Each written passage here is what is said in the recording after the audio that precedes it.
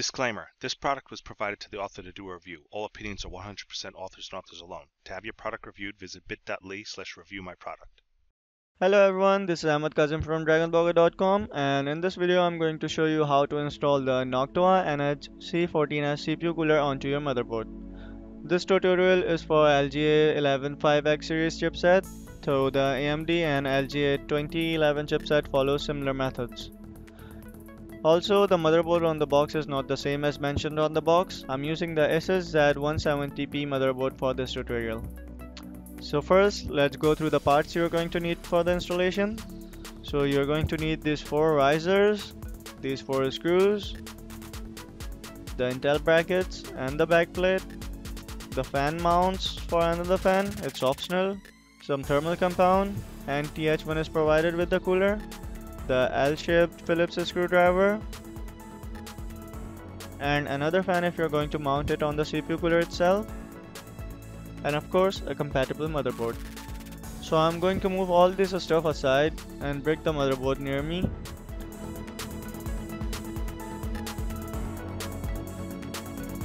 Notice that I've pre-installed the CPU onto the motherboard. That should be our very first step. Now pick up the backplate and install it on the back of the motherboard. See these dual and a single screw ends here? There's holes for that on the backplate, so that's how you know the position of how to install the backplate. You can also do this step when your motherboard is installed in a chassis if there's a cut for the backplate. Next, you're going to install these riser onto the backplate screws. That's done. Now you're going to install the brackets for the CPU cooler. Make sure that these ends are facing outwards and this is facing upwards. You can install it like this so the heat pipes are facing the PCI slot or the top.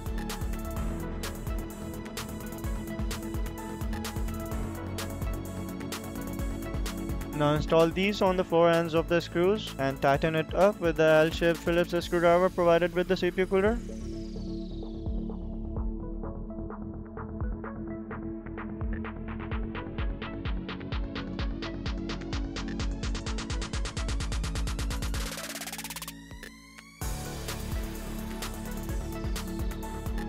So now we're done with the bracket installation. What you're going to need to do is prepare the cooler.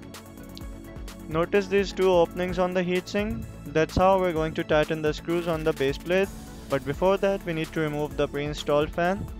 To do that, just pull these mounts a bit and it'll loosen up. And that's your fan out.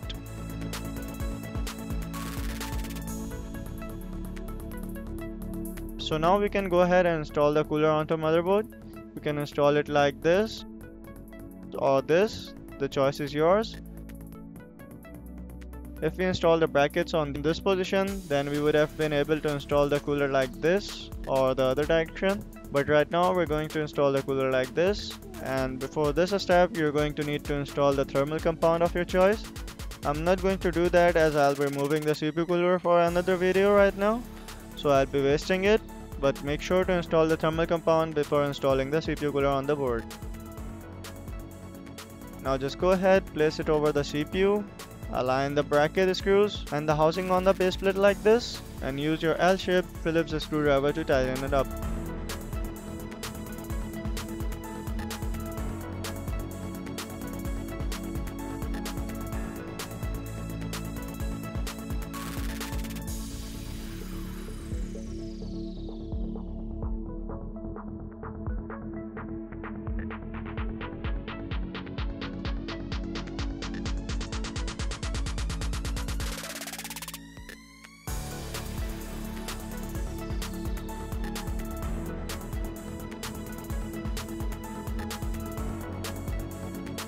And that's done. Now all that's left is to install the fans. Before that, you also need to decide which way the cable is going and the direction for the flow.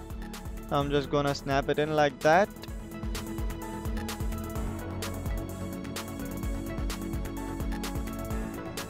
Place the other one above.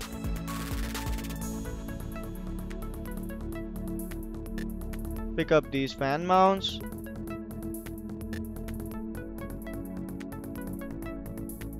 insert it in the holes on each corner.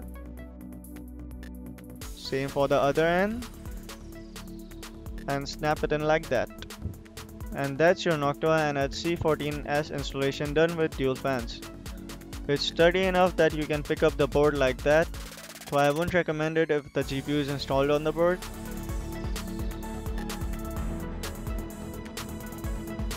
So that's how the C14S looks like once installed. Here's how much clearance we have for the PCI slot. And here's the clearance for the RAM slot. It's covering the nearest slot to the socket. Let me go ahead and install a medium-sized RAM and see how it looks like. This is the Asus Panther Raise RAM that I'll also be reviewing shortly.